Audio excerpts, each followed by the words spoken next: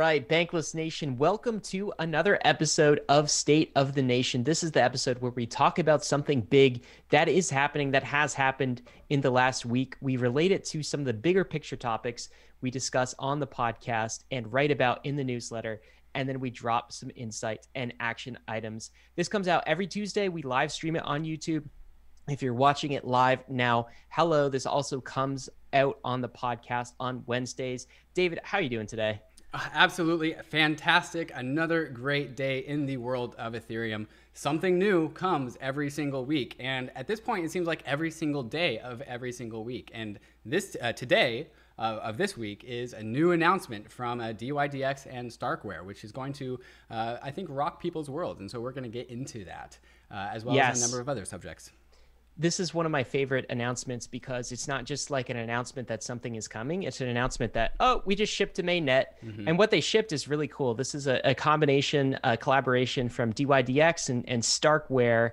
I think of this, not their words, but I think of this as kind of a BitMEX killer. So like a centralized perpetuals derivatives exchange killer. That's how cool it is. But this episode is unique because we have two guests. So we have one from dYdX, the founder of dYdX, who we're going to introduce in a little bit, and also the founder of Starkware to talk about this collaboration. And I think there's two stories here for the Bankless community, David. The first is this is the story of a DeFi app. A story of a decentralized non-custodial exchange called dYdX and its trajectory of eating its more centralized competitors. That's kind of the first story, and I think we'll talk about that mostly in the first half. And the second story is a story of the network. This is the story of how Ethereum scales, how Ethereum might come to start to eat some of its more centralized competitors, maybe some of the ETH killers out there. This is the story of Ethereum scaling through technology. So I think these stories are sort of interwoven and really exciting to talk about, and these are the perfect guests to go through them with us. Yeah, you said that right. It's been frustrating when we're on the Bankless program and we talk about like, this L2 will be deployed in 2 to 6 months. Like that's been kind of the through line that we've had for like the last year now. It's like, oh yeah, this is coming. And now it seems to be that the wave of like, is the thing that we talked about, it's here now. And so hopefully this is the first of many to come. We could really use some scale on Ethereum. And like you said, this is the story of dYdX, which is an Ethereum application that is exactly like similar legacy financial applications or products, but now it's on Ethereum and it gets all the benefits of what Ethereum has to offer. And so hopefully this is an anecdote of a greater story of Ethereum scaling while maintaining decentralization and permissionlessness. The layer 2 wave is coming. This is just, the first part of that wave, the crest of the wave, if you will. We've got some other new stuff that's coming up and has come up in the Bankless community lately. One is, speaking of stories, this amazing story with the founder of UNISWAP, Hayden Adams, another Adams on the podcast, David. It was a year in the making, but just like a fantastic episode, kind of the canonical episode of the story of UNISWAP, which I'm shocked is not told in mainstream yet, but you're hearing it on Bankless. This is the story of UNISWAP and the shipping of V3. So cool. That came out on Monday. David, any words from that episode that you want to highlight? Yeah, we made sure to take as much of Hayden's time as he would give us because he's made his time so scarce up until now. We were going for 2 hours and then we had to pause the interview and I was like, Hayden, like we still have like a number of subjects we want to get There's through. more, Hayden. Can we keep going? We need more time, Hayden. Yeah, we need more time. And he said, yeah, I'm just going to not go to my next meeting. And he stayed chatting with us for the full 2 hours and 35 minutes. The complete story of when Uniswap was just a blog post on Reddit to Uniswap V3 and where we're going into the future. And also a similar through line, I think, to the conversation we're going to have today, where that's the story of one single app, but the through line is a story of prioritizing decentralization above all else. Absolutely. We also had a really hot podcast that's coming out on Monday. We recorded that last week with SEC Commissioner Hester Peirce. She's known as Crypto Mom, as a moniker that the crypto industry has given her, wondering if she is now going to become DeFi Mom as an advocate for crypto of some sorts in the SEC. So that conversation is dropping on Monday. David, we've got some great stuff going on with the Bankless badge as well. So the Bankless badge is something you get when you become a full member of Bankless, right? So that's the newsletter. Can you talk about what we're doing with that badge now? Yeah, we are going to do a big push for the badge, rewarding members of the Bankless who hold the Bankless badge. Hold on, let me get that. There we go. And so we are going to be doing some giveaways. And so we're going to give away a BAP. For those that aren't familiar, the BAP is the crazy, awesome, vibrant t-shirt that you see Ryan and I wearing, usually on the Friday weekly roll-up videos. And then we're also going to give a raffle away. This is a raffle, so not every Bankless badge holder will be able to get one. There's only 50 BAPs out there, and we're giving away one of them. Maybe we'll give away more in the future. We're also going to airdrop an ETH to the raffle winner in the future, and then perhaps some NFTs down the line. I have a relationship with a guy who does a coffee startup and perhaps a year-long coffee subscription. The Bankless badge is something you want to own. Yeah, absolutely. So this is an NFT that you get. We mint them on a monthly basis. You get when you become a member of the Bankless community. And we want you to get these badges in April. Lots of benefit to doing so. These raffles are just one. So make sure if you're an existing Bankless member, you haven't gotten your badge yet, make sure you do that. We will include a link in the show notes with some instructions where you can do that. Well, David, we should... Well, actually, before we get to our guests, I got to ask you the question we always start these episodes with, which is, what is the state of the nation this week, my friend? Yeah, this one's an easy one. The state of the nation is scaling. We are scaling out the network. We are scaling out the nation. We are growing in how much throughput that we can put through the Ethereum blockchain with data. But then also what that means is that because we can host more data throughput through technologies like Starkware, we can also scale out the social society on this Ethereum blockchain. It's always been one of my crazier ideas that I've had, that like if we can put more transactional data through Ethereum, we can host more people. Actually, maybe that's not that crazy of an idea. That's perhaps the main reason to why we scale Ethereum in the first place. So not only are we scaling the data throughput, but we're scaling the size of the Bankless nation. Scaling the social layer, also scaling the network layer with transactions per second. That is going to be the conversation we will have with Antonio, who's the co-founder of dYdX, and Uri, who is the co-founder of Starkware, in just a minute. But before we do, we want to tell you about the fantastic sponsors who made this State of the Nation episode possible. MetaMask is your go-to wallet for the bankless journey. If you're going bankless, you need MetaMask, period. Browser and mobile, get them both. This is your tool to unlock the world of DeFi. Here's my favorite part. Now you can swap tokens directly in MetaMask with a single swipe. This has got to be the easiest way to trade Ethereum tokens. Choose a token you own, a token to exchange it with, and get your quotes. If you like what you see, you hit swap. That's it. What makes swaps so useful is what happens behind the scenes. It compares DEXs, aggregators, and market makers to find you the best price with the lowest network fees and the least slippage. This means you can swap a wider range of tokens, and swaps can even automatically split up your trade to give you access to better liquidity. You don't even have to think about it. Try it out. Download MetaMask for desktop or mobile now at metamask.io and start swapping. Bankless is proud to be supported by UNISWAP. UNISWAP is a new paradigm in asset exchange infrastructure. Instead of a cumbersome order book system where trades are matched with other humans, UNISWAP is an autonomous piece of software on Ethereum, which is what Ryan and I call a money robot. No human counterparties or centralized intermediaries, just autonomous code on Ethereum. Input the token you want to sell and receive the token you want to buy. Something brand new in the Uniswap ecosystem is the Uniswap Grants program is now accepting applications for grants. We have been saying this for a while and we'll say it again. DAOs have money and they are in need of labor.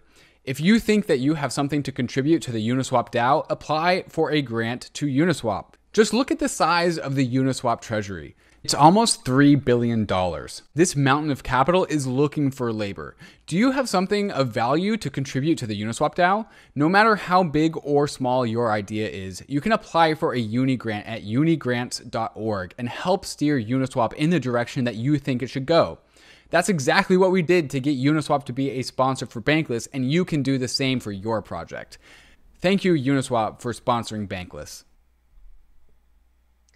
We are super excited to introduce our next guest. We have Antonio Juliano, who is the co-founder of dYdX, and Uri Kolodny, who's the co-founder of Starkware.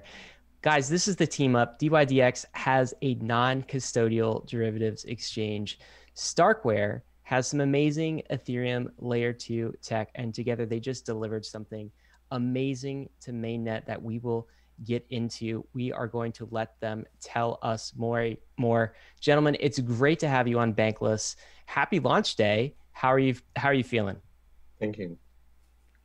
Yeah, feeling great. Yeah, we're super excited to finally have this product live and out to everyone. And I think you guys gave a great introduction, where the point is, like we've been talking about, I mean, both us and a bunch of other dApps and scalability solutions. It's coming, and it's finally here. And it's just good to finally have everyone be able to use it.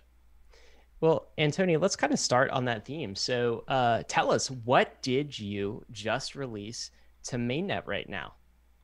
Yeah, we released our brand new layer 2 product, obviously in partnership with Starkware. And this product is for perpetual contracts, which are basically a type of derivative contract, the most popular trading product in crypto, period. It's kind of a more sophisticated type of trading product, which gives users really great access to leverage amongst a bunch of other features. But perpetuals, as I mentioned, are quite literally the most popular trading product by volume in all of crypto combined. They're bigger than even all of spot trading combined. dYdX, we're kind of one of already the leading decentralized exchanges for perpetual contracts. And the thing we just launched on layer 2 is not only just basically putting what we had already on layer 2, we built an entirely new product from the ground up, new user interface, new backend, new order book, new everything. And kind of paired that with Starkware's awesome scalability solution to create something that I think is really awesome. So decentralized exchange focused on more advanced financial products and specifically perpetuals. Can we talk about just like a quick explain it like I'm 5 on perpetuals, Antonio, before we go any further? I know we have a detailed Ask Me Anything where you explain this thoroughly, but for someone who's just bought generally spot on something like Coinbase or Uniswap, what is a perpetual? How is it different? How is it similar? Yeah, absolutely. So perpetuals are a type of synthetic contract, which sounds fancy, but all synthetic really means is that when you're trading these contracts, the actual asset that you're trading, so say you're trading a Bitcoin perpetual, doesn't exist in the contract. A derivative basically just means that you can put a lot of different like financial mechanisms to create a different asset, which actually trades at the price of another asset. So a Bitcoin perpetual, for example, is a synthetic asset which trades at the price of Bitcoin. And you might ask yourself, well, why do I want this? Like, why would I not just trade regular old Bitcoin? And the answer to that, for the most part, is the concept of leverage. And the concept of leverage, what that basically means is you can multiply the capital that you're trading with. And this is a really powerful concept. So basically, you can come to dYdX and you can put down a deposit of $1,000. And you can immediately start trading as if you had $5,000, $10,000, potentially up to $25,000, depending on how much risk you're willing to take on. So just that concept where you can come to dYdX, you can immediately buy, say, like 10x the Bitcoin or whatever leverage you want to use than you could have otherwise on spot trading is a really powerful concept and something that's uniquely enabled by perpetuals. Antonio, I want to go into that a little bit more because I think the user story of people who are compelled by this kind of product may illustrate why an L2 is so valuable here. So when it comes to the full range of spectrum of people who invest in crypto, there's people who buy on exchange and then they put it in the cold storage and then they never touch it. And then on the other side of things, there's like high frequency like traders that are doing like 10,000 transactions a day. And in my mind, dYdX is obviously in the middle of that, but closer to the end of there's multiple transactions going on in a short time frame, which means that we really need scale. Maybe you can illustrate for our listeners like what is the disposition or types of traders that would come to use dYdX, and how frequently are they trading? How frequently are they making transactions? And hopefully that goes into the story of why we need scale. Yeah, absolutely. I mean, that's a great intro. I'd say there's kind of 2 classes of customers that we support right now on dYdX. And the first is kind of the rightmost end of the spectrum that you were alluding to in terms of the more advanced, kind of sophisticated more like crypto funds, basically. And these types of traders, as you say, do need really high performance. They need to execute a lot of trades. They need to be able to put and cancel a lot of bids and asks on the order books. They require access to more sophisticated order types, things like limit orders, things like stop orders, stuff like that. And then the second kind of archetype of users that we have on the platform is more individual traders, and not so much the like, I just bought my first Bitcoin on Coinbase type of users, or kind of like in the middle where, you know, they're more active traders. Perhaps they're more actively trading Bitcoin or ETH or other cryptocurrencies all the time, kind of trying to profit on shorter term moves, up and down, or sideways. And that's kind of what we're targeting, like these two classes of users. And even kind of those individual traders, they also require like pretty high performance. They require access to just like, you know, new order types, different types of derivative contracts like perpetuals, and that's what we're really focused on building for them. So Antonio, we want to start to shift this to the conversation of kind of what's new in layer 2 and with this new mainnet deployment, and get Uri into the conversation as well as we talk about that. But maybe you could kind of tee this up for us. So my understanding of dYdX on mainnet was that basically there was this this throttle in terms of how much you could scale on mainnet, right? So gas was high. I think that you guys, dYdX, were paying some of those gas fees. So you were feeling the pain as a business, and you knew it wasn't sustainable to continue providing the rich experience of dYdX and expanding into the future on mainnet. So you decided you needed like a layer 2. Can you talk about kind of the pain points that you were feeling, and then why a layer 2, and then why in particular Starkware? And then we'll get to Uri and his description of what Starkware provides. But first, tee this up for us, Antonio. Yeah, absolutely. So I guess the main reason that we needed a layer 2 is pretty obvious for anybody that's been using DeFi. It's that the gas fees are insanely high. And previously, dYdX on layer 1 worked pretty similarly to how most other decentralized exchanges work, in terms of for every one trade that was on the platform, that mapped to, like, we had to send one transaction to layer 1 Ethereum. And this has been getting just ridiculously expensive, especially in the past few months. I believe on average, it's costing users about $150 in gas fees per trade to execute a trade on layer 1 on dYdX. And oftentimes we'll see this spike up to hundreds of dollars. I've literally even seen it be over $1,000 in gas fees to execute a single trade on dYdX on layer 1 at peak times, like when the price is moving a lot, which also is when people most want to trade. So it's like a double whammy there. So it's just like, who's going to use an exchange where you have to pay $100 in fees to make a trade? Like nobody. Well, like maybe like really big whales, but like that's basically it. So that was just kind of the first and overarching problem that we needed to solve. It didn't really stop there. There were a bunch of other limitations actually that are a little bit more behind the scenes, but that are actually really impactful to kind of the quality of the product that we were able to build on layer 1 Ethereum. I'll just touch on them briefly.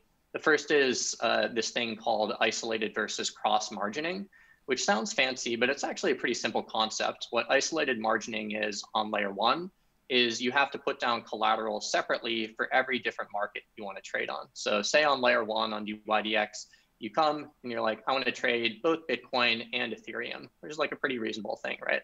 You'd have to put down collateral for the Bitcoin market and then separately put down collateral for the Ethereum market. Whereas on layer 2, because of the increased scalability and what Starkware is able to offer with kind of their fully featured platform, we're able to build this thing called cross margining, which basically just means you can have one account, you can deposit collateral to dYdX one time, and then you can just start trading every different market that dYdX has. And this is going to allow us to launch a ton of new markets. One of the really big handicaps we had on layer 1 dYdX was because of the scalability, we were only able to ever have 3 markets on the platform, which is not optimal, right? Especially with all of this like exciting stuff that's going on with all these new DeFi coins and things like that. Like, again, like how are you going to be successful as an exchange if you can only support like 3 or 4 markets because of this isolated margining? Now with cross margining, we're setting a target for ourselves with launching 50 markets by the end of the year. Wow. And we're going to start executing on this. We just announced this actually with launching Aave and Uni tokens hopefully later this week or early next week, and then just continuing to roll out with like 2 or so markets per week after that, which I think is pretty exciting. And then the last thing I'll close with before answering the second part of your question, which I think is a really big advantage of layer 2, is we're now able to offer much higher leverage on the platform, higher maximum leverage, that is. On layer 1, because of kind of the limitations in performance of price oracles, we are only able to offer 10x maximum leverage on dYdX. And kind of given Binance recently put out some data on their users' usage of leverage, where they basically said the average leverage that people usually use on Binance is roughly in the 20x range. So we weren't able to support that. Wow. Which is not high, recommended. Yes, but yeah, and yeah, absolutely. Disclaimer, like think critically about whether that's the type of leverage that you want to be using. But regardless, like we're an exchange, right? And we need to support like the leverage that users want to use. We weren't able to do that on layer 1. And now with kind of the improvement in performance in price oracles that we're able to have through Starkware on layer 2, we are able to support that. And the really cool thing, maybe just as an aside, because I think it's cool, that we're able to do with the price oracles is we use the exact same price oracles, actually, the exact same decentralization and same security that we had on layer 1 in terms of the Chainlink price oracles and then the MakerDAO price oracles as well. But we put them on layer 2 instead. So same decentralization, same security, way better performance. And I think that's kind of the overall narrative of the story. Is that the product is vastly improved in a lot of different ways. So just really kind of quickly touching on the second question you had there in terms of, okay, we knew we needed to scale, like which scalability solution do we actually use and kind of what led to the decision to use Starkware. There were 3 main things that we considered. First of all, obviously Starkware and more broadly zero knowledge or Stark rollups. And obviously Starkware is the leader in that. So that, you know, if we wanted to go with that technology, Starkware was a pretty easy choice for us. Second of all, we considered optimistic rollups, potentially something like an Optimism. And then third of all, we considered other layer 1 blockchains. So I'm just going to take them in turn. But in terms of why not other layer 1 blockchains, I mean, first of all, kind of the scalability is still like bounded, and especially like the amount of state you're able to put on chain is still bounded. And that's something that Stark proofs and Stark rollups handle very well. Second of all, just the state of the world in terms of like the quality of wallets, the quality of cross-chain solutions, the quality of developer experiences on layer 1 is not there yet. Like, I don't know, suppose we were to move to like Near or Solana or something like that. You know, what wallet are users going to use? Like, they wouldn't be able to use MetaMask, and that would be like a really big detraction in kind of the user experience we're able to offer. And also, like, how are they going to get their coins over there? Like, what cross-chain solutions are available? It's just not. We wouldn't be able to offer the same product experience on those axes if we move to a different layer 1. Then, kind of optimism and optimistic rollups that rolls up to Ethereum in a similar way to how our product with Starkware rolls up to Ethereum as well. So we can, you know, we could still potentially use like the same wallets, same everything like that with Optimism. But with Optimism, there's a couple of big, I would say, you know, I think there are trade-offs, but for us, like I think the main trade-offs with Optimism that weren't optimal for our product were, first of all, the withdrawal period is really, really long.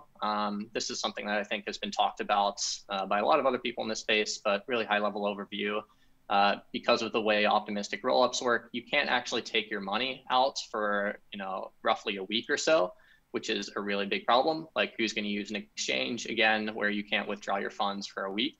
There are ways to get around this. You could potentially use like a central kind of liquidity provider to front withdrawals, but then the central liquidity provider has to have capital proportional to a whole week's worth of withdrawals on the entire system, which is like, even for us at our scale, like a ton. And imagine if you're trying to scale to like a Binance level, like all of the withdrawals for Binance for a week is just like more money that probably exists in like all of crypto. So that, you know, we couldn't use for that reason. And also like one big kind of downside, or no, maybe, yeah, I would say like a downside for now, or at least something that's very unproven with optimistic rollups is, first of all, they're not, you know, publicly available on production yet. And that was something that's really important to us. Like, Starkware has a really solid and long history of already being live in production for a while now, actually, with Diversify, which is another decentralized exchange which offers spot trading. And that gave us a lot of confidence that, you know, we need to scale now. Like, our users don't want to wait for like months on end to be able to scale. So which scalability solution is the most production ready? And I think that was obviously Starkware, and that was a big factor in our decision to use them as well. Great answer, Antonio. And I'm wondering, Uri, if you could kind of continue the story here. So Antonio's story, he's got sort of this DeFi app. It's getting tremendous product market fit, but gas fees are becoming too much. You know, on-chain, main chain congestion is too much. And so he needs some sort of a layer 2 solution. I'm wondering if this is a similar story you're hearing from other DeFi apps. And also, could you tell us a bit about what Antonio was talking about? So in sort of the press release and the announcement, there is a solution called StarkX, I believe. What is that? Is that the solution that dYdX is built on? Tell us about that. So please continue the story. Sure. So dYdX's story is really the quintessential experience for a lot of DeFi applications. And they're basically, the worst thing that could happen to you if you launch a dApp is that, no one shows up. The second worst thing is that if everyone shows up. And that was sort of dYdX's experience. And then, when we first started talking to Antonio and the dYdX team, their spending in terms of monthly expenditure on gas compared to revenues was fast rising, and shockingly enough, in no way bound by their monthly revenue, right? So gas spending was crazy. And you have this odd situation where, you've spent on customer acquisition, they show up, they knock at your door, and you have this minimum trade size. And this minimum trade size is in fact rising. So I traded for 2K, I made a 2K trade today, which was fine with dYdX. Gas prices keep moving up, and they just pushed up the limit to whatever, 3 or 4. I think it went all the way to 7K or even beyond that at some point. Now, what I could think about this from a user experience perspective, I could conduct this trade 2 weeks ago or a month ago, and now I can no longer do that. How difficult is that in terms of a customer experience?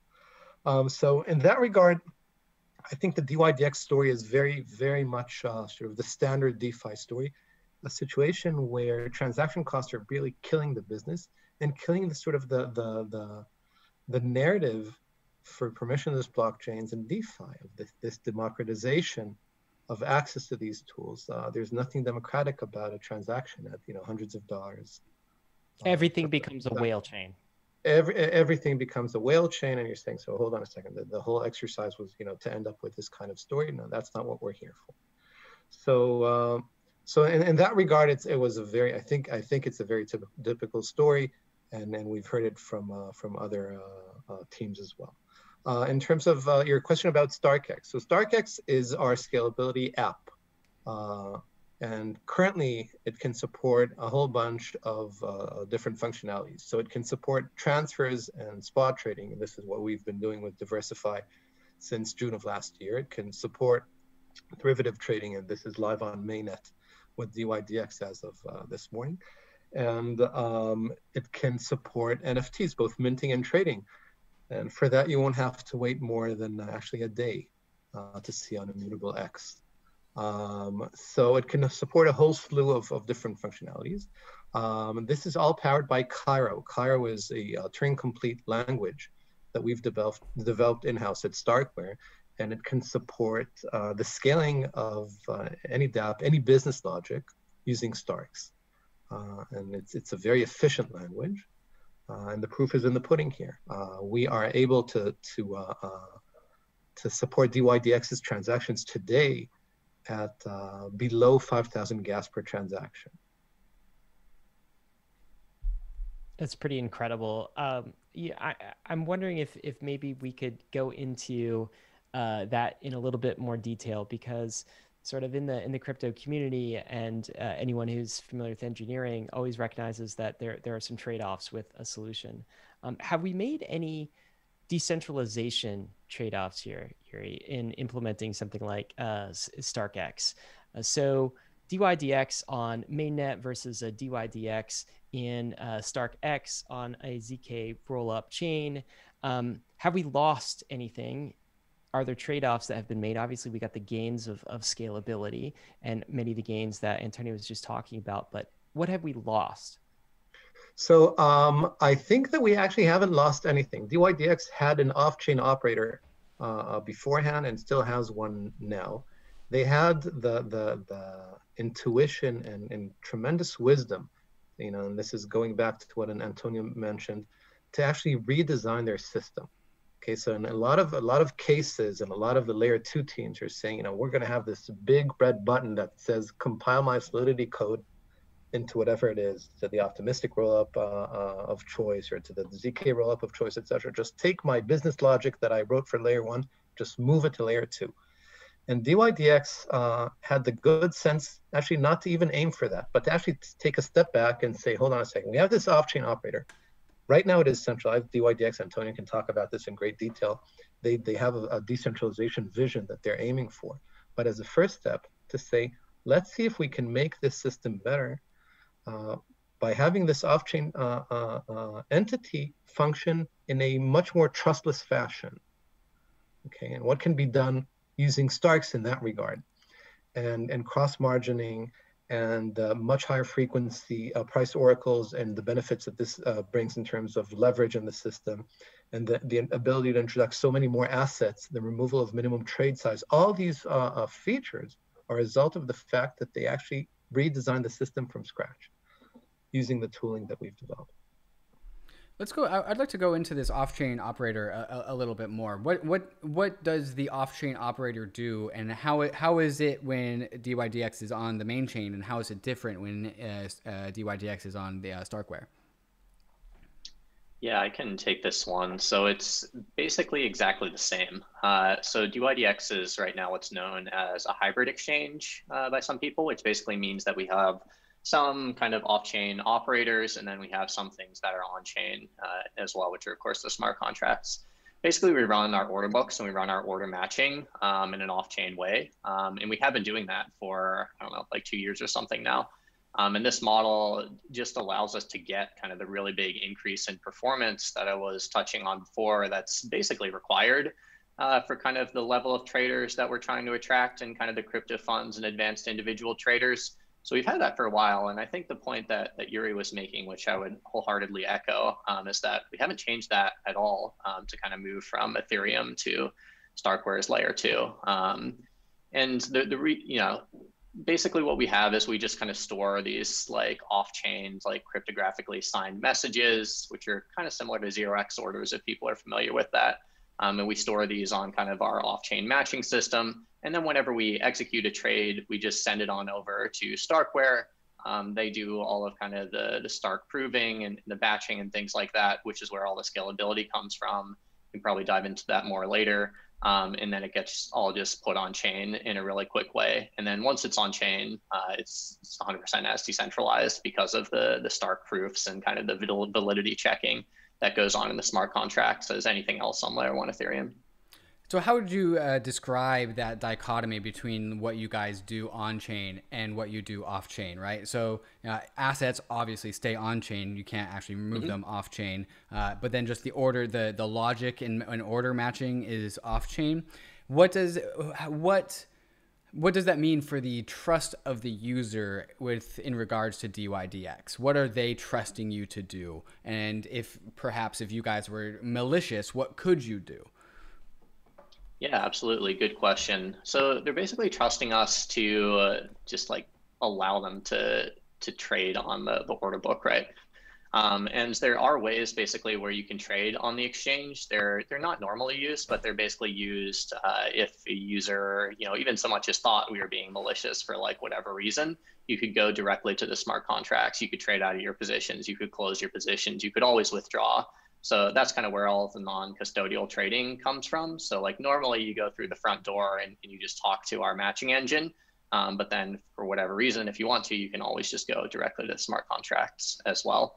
So they're really not trusting us for anything really. I mean, we could potentially give them like a degraded product experience, like if we want to, but they could always just go to the smart contracts and withdraw their funds and trade that way as well. So there's nothing about the dYdX protocol that can't be accessed by the user. You guys just kind of have like a monopoly on the front end. Is that a good way to put it? Yeah, I think that's a good way to put it. Basically on kind of like the product that, the website that we've built basically, like using that has to go through our matching engine. Mm-hmm. So, Antonio, I wanted to just get this question out of the way because, some folks that are listening are obviously based in the US. And when they try to access the new dYdX, they're geo-blocked. I'm just curious if you could get into the reasons why. And of course, they are geo-blocked on the front end. Anything that is on chain as a smart contract cannot be geo-blocked. But can you talk about the reasons for that and where sort of that's coming from? Yeah, absolutely. So it's a very complicated issue, and I won't touch on like every like specific like legal issue here. But the place it's coming from is just kind of a legal and regulatory obligation that we have. It's very similar to basically like any other crypto exchange that supports derivative products right now. Again, it's quite complicated, and this is like a very high level like overview of it. But it's basically like derivatives are very highly regulated, like in the U.S. So we can't offer the products to U.S. customers for that reason. And that's something that's pretty standard across the crypto industry. And again, just echoing kind of what you're saying too, where it's like, you can't use our website basically. But again, like the protocol and the smart contracts are still available to everyone and they can't be censored. Can you underline and emphasize what's different about dYdX versus a centralized competitor? So when I think of a centralized derivatives exchange, I always think of like the go-to BitMEX, right? For instance, what is the difference between dYdX and BitMEX from a trust perspective? What are you trusting in a BitMEX that you don't have to trust with dYdX? Yeah, absolutely. So this is a good question. So the first and probably most obvious thing to anybody that knows what's going on in DeFi is that on a centralized exchange, you're trusting them to custody all your funds that are on the exchange. It's very similar to like a Coinbase or Binance or anything else that's out there. But the reason why this is especially impactful in derivatives contracts is because on spot trading, you can normally just say like, go to a Coinbase, make your trade and withdraw immediately back to your hardware wallet or whatever you're using, right? You can't do that on a derivative contract. You have to leave collateral on the exchange for the entire time you have your position open. So you may have to say, leave all of your crypto on a BitMEX or something like that for months on end, like as long as you want to like hold your levered long position on Bitcoin or whatever you're trading. On dYdX, because it's non-custodial, you don't have to trust us with your coins. They're always withdrawable directly through the smart contracts, and the security is basically the same as you would get on any other decentralized exchange. The other thing that you're really trusting that's also very important to a BitMEX or any, call it like centralized derivatives exchange, is not only the custody of your coins, but also the execution of the contract that you're entering into. Like I said, and kind of alluded to, these contracts are fairly complex under the hood. There are a lot of different financial mechanisms that are used. There are things like liquidations that happen. There are times when insurance funds are used. There are times when you're deleveraged onto all of this. And on a centralized exchange, you're really just trusting that the exchange itself will honor or will kind of like execute these contracts that you've entered into as per what they said they're going to. But there's no way for you to tell, and it's a black box, right? There's no way for anybody to really like go in and like audit the system and really understand like, are the rules being executed? Like how are these contracts working? Whereas what we're able to build on our products through Starkware's layer 2 is something that's really transparent. So like the rules of these contracts are quite literally coded into in code the smart contracts and basically Starkware system that Uri was talking about with Cairo and everything like that. Like the funding rates, the liquidations, the deleveraging, everything is coded into the smart contract. So again, it's like, you don't have to trust us to execute your contracts, just trust the smart contracts or trust like these like third-party audits that we have in all of this. And that's just a much more secure and transparent way to trade. And so that was the compare and contrast of what is basically a DeFi app versus a centralized competitor. But with this new Starkware announcement, there's actually a lot that's actually now the same with BitMEX and the same in a good way, which is the performance that is matching of what you would expect in using a centralized exchange. But you still retain all of the power and trustlessness and non-custodial nature of smart contracts and auditability of smart contracts. And this is, I think, the through line that a lot of people miss about roll-ups and other L2 scaling solutions, is that ultimately at the end of the day, we keep all of the power of, code is law, and we gain the usability and just good experience of what a centralized exchange can offer. Is that a good way to describe this? Yeah, I think that's a great way to describe it. And that's something we've been pushing for a long time now with dYdX in general, just like trying to build an app that from a UX perspective is every bit on par, or even ideally surpassing what is available on centralized exchanges. I think we've really been able to build it on kind of this new product on layer 2. As you mentioned, still retaining all of these great security and transparency advantages. But now we have instant trading. Now we have just a really simple onboarding experience, just like come with your Ethereum wallet like any other decentralized exchange, immediately start trading. That's way better than a centralized exchange, right? Where you have to like do KYC, you have to like do all the stuff, like set up your 2FA. So now I think we have a product that's every bit on par, if not superior in some ways to centralized exchanges. We're excited about that. Guys, the user experience of this, if you've ever used, obviously MetaMask, everyone who's listening to Bankless has used MetaMask. You just connect MetaMask literally to this new dYdX exchange on layer 2, and it's gasless. There are 0 gas costs, and the experience is just phenomenal, right? Like transactions going in instantly, 0 gas costs.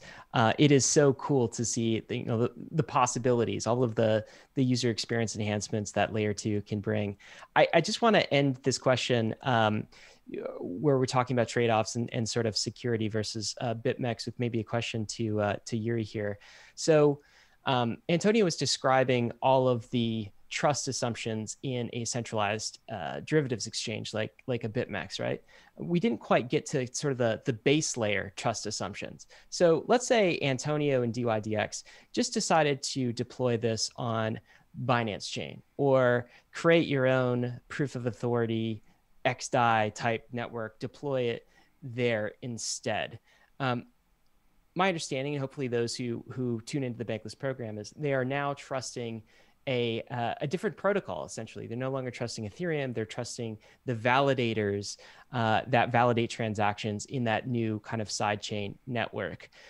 With dYdX on layer 2 in Starkware, are there any additional trust assumptions that we've added here? Or is this the equivalent of deploying something on mainnet? In other words, what I'm trying to ask here is, are we trusting anything other than the security of the Ethereum base chain with this layer 2 deployment? So as you point out with something like Binance Chain, we know for a fact that there are, I think, a handful, 7 computers that if those are compromised, your assets are essentially at the whim of whomever it is. Whereas on Ethereum, it's a very different story. Now, the beautiful thing about validity proof systems, and StarkX in particular in this regard, and everything that we're building, is that our hands are completely tied in terms of our ability to act as malicious players. Meaning, even if our systems are compromised, both software and hardware. Okay, think of this sort of thought experiment. If we hand over the keys to a malicious party and say, these are our servers, go and operate them, the worst thing they could do, in fact, the only thing they could do, is deny service to users. And as Antonio pointed out, in that situation, users can go directly to the smart contract with their transaction, say, my transaction here has been denied. I haven't been served this past batch or the last couple of batches.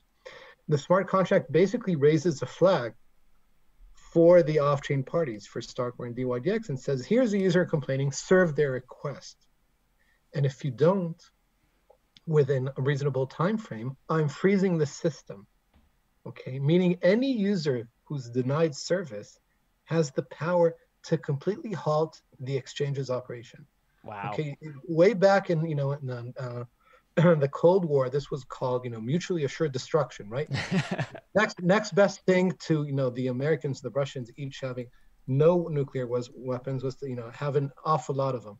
Here there's this mutually assured censorship, right? Meaning if dYdX, if Starkware censor users, any user who's censored has the ability to single-handedly censor the exchange in return. Now that's an awful lot of power given to individual users in terms of ensuring their rights and their self-custody of their assets. And that's essentially, that's as good as one could get here, as Antonio points out, while maintaining a lot of the benefits of a centralized operation. Yuri, what about the possibility of a user using this power when they shouldn't? Can they make this, can they try and get this thing shut down in false pretenses? No. So this is not like riding the subway in some prank pulling of the emergency brake, because you come to the smart contract and say my transaction has been denied. If that transaction has been included in the last batch, there's nothing you can do about it. You can't, the crying wolf here won't help. If you've been served, you've been served. Guys, this is why we are so excited about this, because we get these scalability benefits, but we preserve banklessness.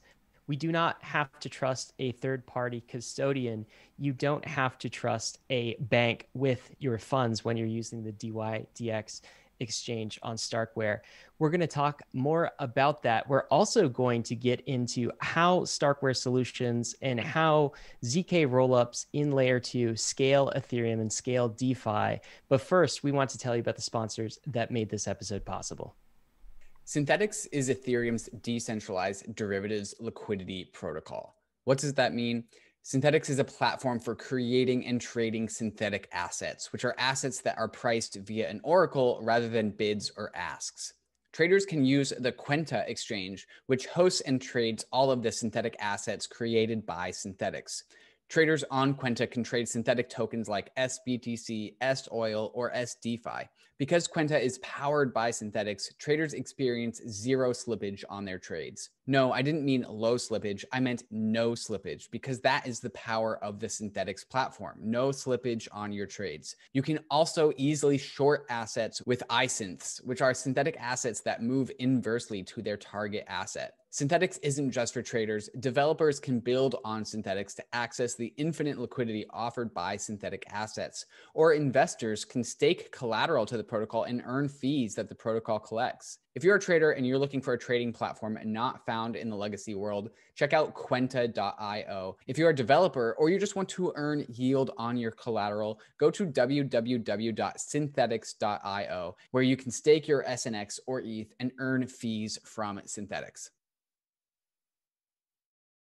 Gemini is the world's most trusted cryptocurrency exchange. I've been a customer of Gemini since I first got into crypto in 2017, and it's been my main exchange of choice to make my crypto buys and sells. Gemini is available in all 50 states and in over 50 countries worldwide, and on Gemini there are markets for over 30 various different crypto assets, including many of the hot DeFi tokens, and it's one of the few exchanges that has liquid DAI markets. Gemini just launched their Earn program, where you can earn up to 7.4% interest on 26 various crypto assets. If you're tired of paying fees in DeFi, or you don't want to worry about DeFi exploits, but you still want to earn interest on your crypto assets, Gemini Earn is the product for you. Another product I'm stoked to get my hands on is the Gemini Crypto Back Credit Card, which gives you 3% cash back on all of your purchases, but paid to you in your preferred crypto asset. When I get my Gemini credit card, I'm going to make sure that I get my cash back in ETH. So whenever I buy something, I get a little bit of ETH bonus back to me at the same time. You can open up a free account in under 3 minutes at gemini.com/gobankless. And if you trade more than $100 within the first 30 days after sign up, you'll be gifted a free $15 Bitcoin bonus. Check them out at gemini.com/gobankless. Guys, we are back with Antonio and Uri. We're talking about the subject of Ethereum scalability. And this is sort of the question that's in everyone's mind right now, especially as gas fees continue to go up and block space demand on Ethereum continues to increase, is how soon will Ethereum scale?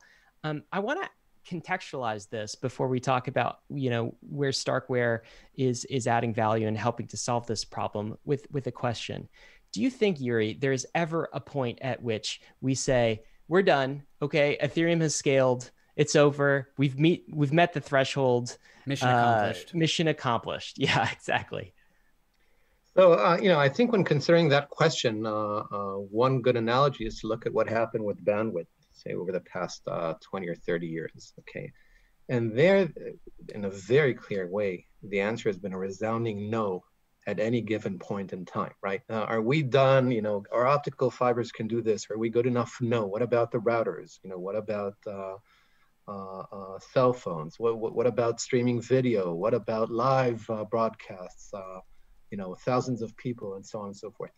The thing about scaling solutions is that as they mature, as they become stronger and more powerful, new applications suddenly become available, and those present ever increasing demands in that dimension. And we're only starting to scratch the surface here. Saying we are no longer dealing with hundreds of dollars in transaction fees, we're going back down to whatever, to fractions of a dollar.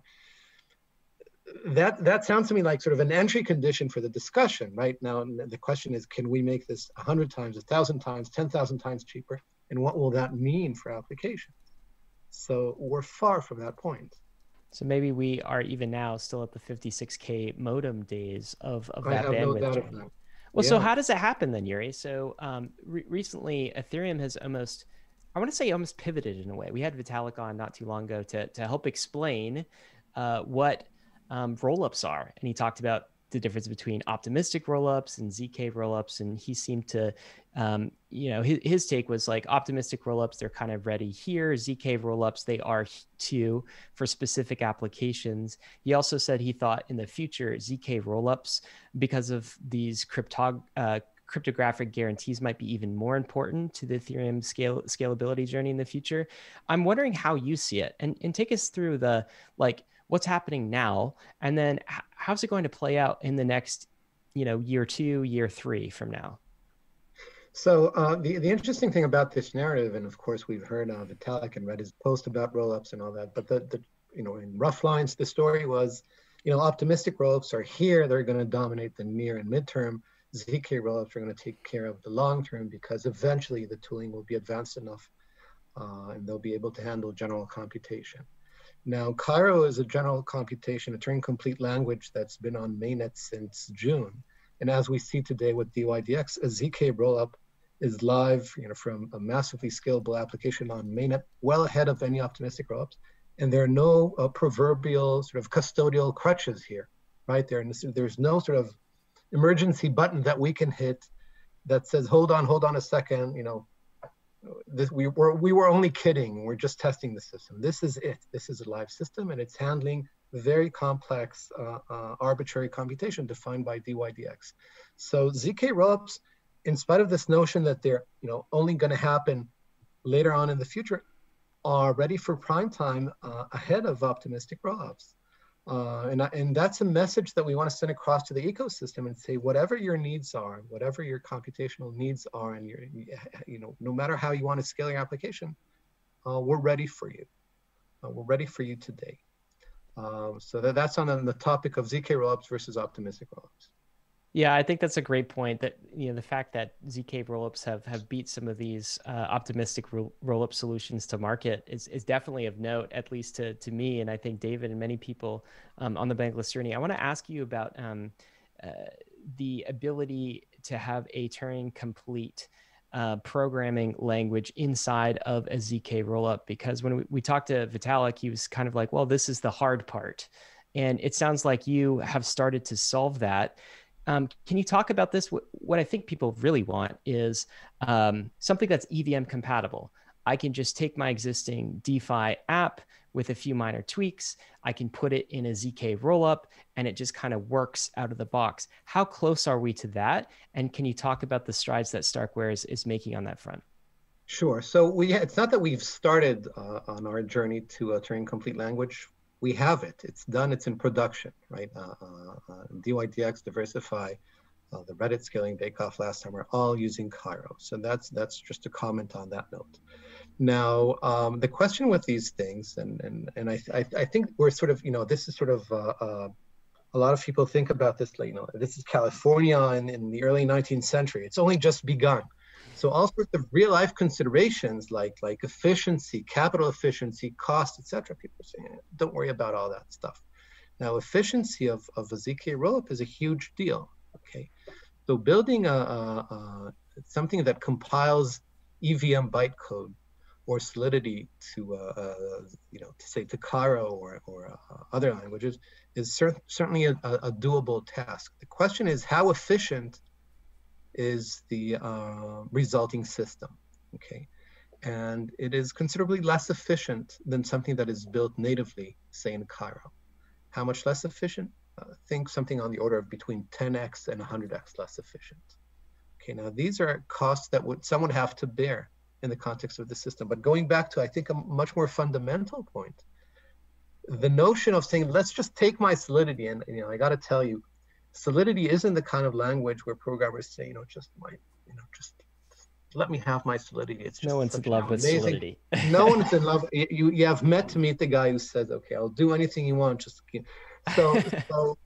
but no, the thing is that even if they did love Solidity, okay, as Antonio pointed out with their system, the question is not so much the use of Solidity per se, but the fact that Solidity was designed to run on layer 1, okay, with the massive constraints of running on layer 1. Now, if all you did was take that logic and ported it to layer 2, you've missed out on a lot, meaning dYdX could have done that. Let's assume, we had that capability before launching the system. dYdX would have ended up on layer 2 with a system with a price oracle feed every 15 minutes, 3 assets or 2 assets only, no cross margining, no instant trading, none of all the cool stuff that right now is sort of what's making this system a huge system.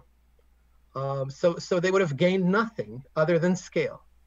It sounds like you're ordering, it sounds like you're making the argument, Uri, that rather than just port the stuff that we have from mainnet to layer 2, we should take a more first principles approach. No doubt. And figure out what would be best in a layer 2 environment. Is that the argument you're making? 100%. Yeah, I think that's a great point too. I would wholeheartedly echo this. And it's kind of what I was saying before, where the scalability is great. And that's we have to solve that. But you get so many second order benefits where if you're okay, well, now with this new, more scalable system, what other features could I add? Could I make my price oracles more performant? Could I make my, could I have cross margining? Could I have whatever? And I think there are a lot of things for any given application where that's the case. And I think for good developers, it's really not a big deal to rewrite things or write things from first principles again in a new language or on a new system. So I really think this narrative where we need everything to be in Solidity is a bit overhyped. And I also strongly echo Uri's points about just we need to move away from this kind of notion that optimistic rollups are the beginning and then we'll go to ZK rollups later. Look what's in production right now. They've been live with Diversify for a year now. dYdX, one of the most computationally complex things on all of layer 1 Ethereum, straight up already live on Starkware now too. So it's we're not talking anymore, it's here, go use the product. And I think that's a powerful thing. This is why we love this, by the way. We love kind of the rush to ship in layer 2 because it's kind of a survival of the fittest, right? All of these layer 2 solutions are competing to be the dominant one. And it's awesome because as a DeFi user, we get the benefits of that. We get to start using dYdX maybe a little bit quicker. But I'm curious, this whole approach, Uri, that you're talking about, sort of this first principles approach. I almost want to hear the Starkware vision for layer 2 and what you guys have planned, because we've heard sort of the optimistic rollups vision. We've heard high level, the scalability vision for Ethereum from Vitalik and others. How does Starkware see it? I know you've got StarkX that we were talking about, and you also have StarkNet. I'm not sure really what that is. Maybe you could talk about that in the context of your vision. Sure. So StarkX is our scalability app, and as I mentioned, it can support a certain set of functionality, transfers, trading of certain types of assets, minting of NFTs. That's it right now. What we really want to have is something like StarkNet, which is our a vision for a decentralized permissionless ZK rollup. And there we're thinking of something which is really a very, very much an Ethereum-like experience. So anyone can, in a permissionless fashion, deploy whatever arbitrary logic they want in the form of a smart contract onto this layer 2 network. The users would be sending transactions into the network, much like they do on Ethereum today, and the system would be properly decentralized at every single layer. Now, our intent is to take these StarkX installations, deployments that we will have deployed by then, and offer them the ability to port in a very seamless fashion onto StarkNet, if they so choose. along with their user base and all that. So that's the Starknet vision. Of course, from our perspective, from a business perspective, this is a must because as wonderful as the dYdX team is, there was very close contact since when was it, Antonio? August or so of last year, building the system together. Now, for us, it was hugely important to understand real customer needs, develop our software stack, help it sort of mature, solidify.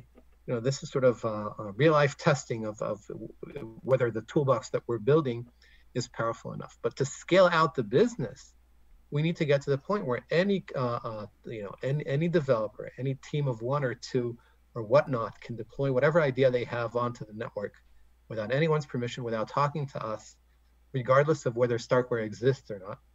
And they're off to the races. And that's what Starknet is all about. And this is sort of the vision that we just raised Series B a couple of weeks ago. Once again, led by Paradigm and with 3 Arrows and Alameda Research and a bunch of our early backers like Sequoia and Founders Fund and Wing and Pantera and DCVC. And this is exactly the vision that they're supporting, this permissionless, decentralized ZK rollup. Uri, I've got a question for you because you seem to be a big thinker. So I want to see if you have any how far your imagination goes. dYdX is a tried and true financial product that came before Ethereum, and what dYdX is doing is taking this tried and true financial product and building it on this new financial platform. But that's doing an old thing in a new way, and that's really cool. But what about new things in new ways, specifically enabled by what you guys are building out at Starkware? What are the perhaps new financial products that could be built using this new platform? If you let your imagination go, have you thought of any crazy ideas like this? Well, I think that there are a ton of very beautiful ideas. Thinking back, a few years back, the first time, this was like 3 years ago, and there was this. I'm old and bald, but new to the blockchain space. But the first idea that sort of clicked in my mind where I heard it and I said, my God, this thing can open up new ideas. This was a company called Ncent, which I think, like incentivized, which I don't think operates any longer. But their idea was to take NFTs as a means of tracking all sorts of brokering dynamics. So if you help someone fill a position, like staff a position in their company, if you help someone sell their house. So let's say, I want to sell my house. I have an NFT that represents this sale. I give it to Ryan. He gives it to David because he knows David is interested in buying a house in my neighborhood. Now here, the path of attribution, who was it who participated in introducing information into this market, is tracked permissionlessly without any sort of ability to dispute this in a very immutable fashion by the NFT on the blockchain. So, and now let's say the brokerage, the 1.5%, whatever it is now split between David and Ryan. Okay, now Ryan, if he knows that David is interested in this, he wants to get this NFT to the buyer ASAP, because if it goes through Antonio, this reward needs to be split 3 ways. Okay, now think about this thing in the context of, say, real estate or something like that. Okay, so now you have this network. No contracts need to be signed. Anyone can participate. Anyone can introduce information into the market and get compensated for it. Staffing, hiring, Silicon Valley hiring, or Israeli hiring for that matter, is as vicious. Anyone can introduce information into the marketplace and be compensated for it. Now, this is a massively new idea, and if the economics are supportive of this and the scaling is supportive of this, you can build some amazing stuff this way. Uri, can we talk about some of the problems maybe that layer 2 faces, or outstanding issues, I would say, or challenges maybe is another word for it. One is this idea of kind of silos, right? The concept that we lose composability of all of the DeFi apps that are working together. So maybe we have silos of liquidity. Maybe we also have silos of DeFi apps. That's the first problem. The second problem, which might be related in your mind, but is how do we bridge all of these various layer 2s together? Do you have any thoughts or answers on these? Sure. So first of all, we're of the camp that says that the idea, I think, that's been circulating in certain parts of the ecosystem that says, no, don't worry, everyone. Everyone's just going to migrate to the same layer 2 where you're just all going to meet there and it's all going to be dandy. That's sort of, I think that's an absurd notion in a very trivial way, meaning if that environment can sustain all that activity automagically, why can't Ethereum do that? And of course, no single environment can do that. So, and as we see with dYdX and other teams, the design space is rather multidimensional, and different teams will pick different solutions. So from our perspective, it's going to be a slew of different layer 2 solutions. And from our perspective, layer 1 is going to remain fundamentally central to all these things. And so, for example, a design like DeFi pooling that we put out is an example of how we believe that layer 2 will continue to interact very intimately with layer 1, years to come.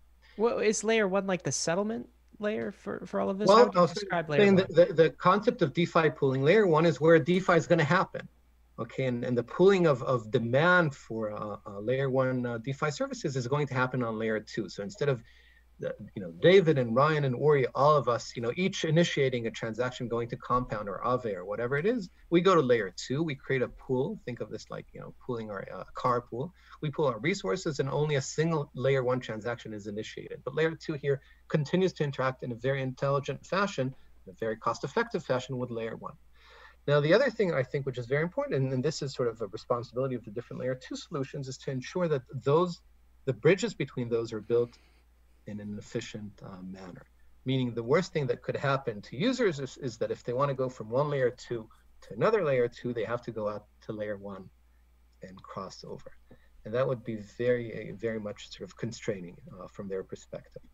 We today, for example, for StarkX deployment system, going between dYdX and Diversify, soon Immutable X, other partnerships to be Badger and other announcements to follow in the coming weeks, you would be able to move funds using a crypto primitive we call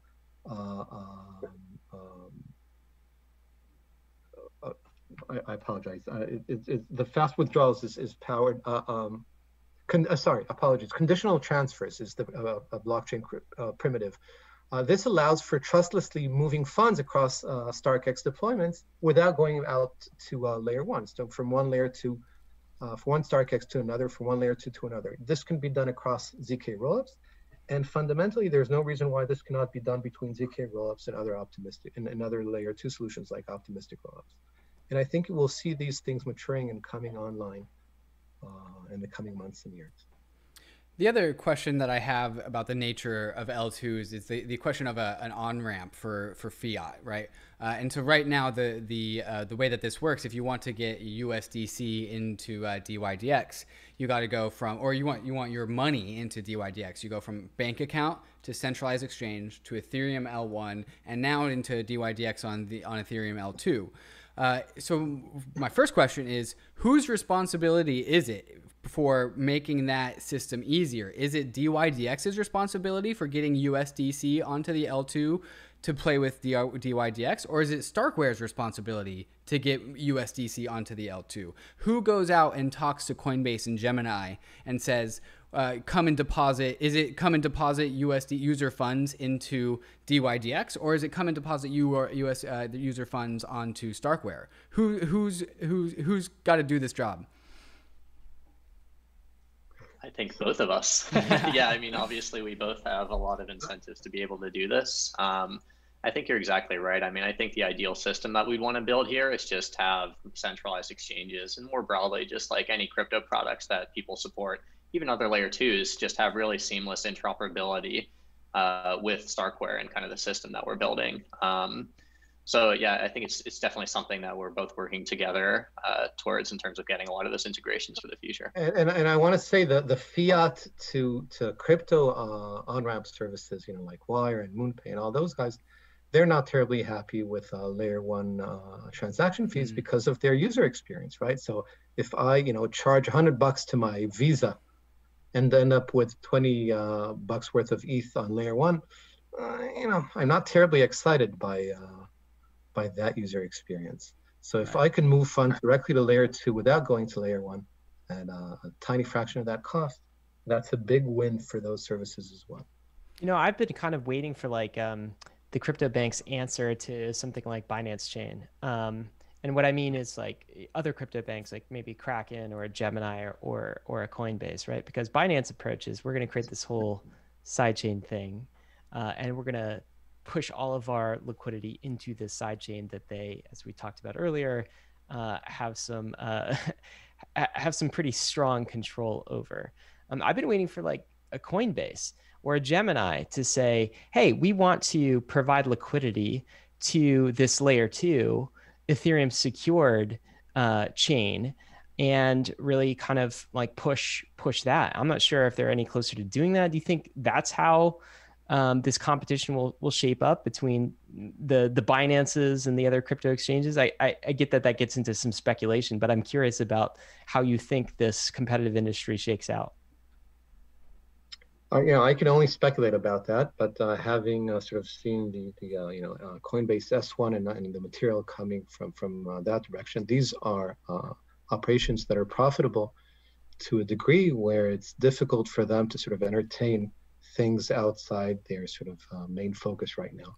And DeFi, as exciting as it is for us and has been for a good while, I think it's going to take time for the centralized exchanges to sort of step back and say this. We need to seriously rethink our business in a fundamental way, not as sort of some a side, a small team, over on the third floor that looks at this, but this is going to affect the whole business here.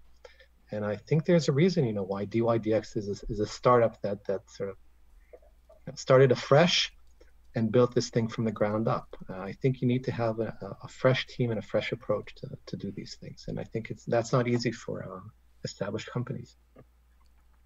So guys, as we come to a close here, and again, thank you for coming on and sharing us your time and answering some of our questions.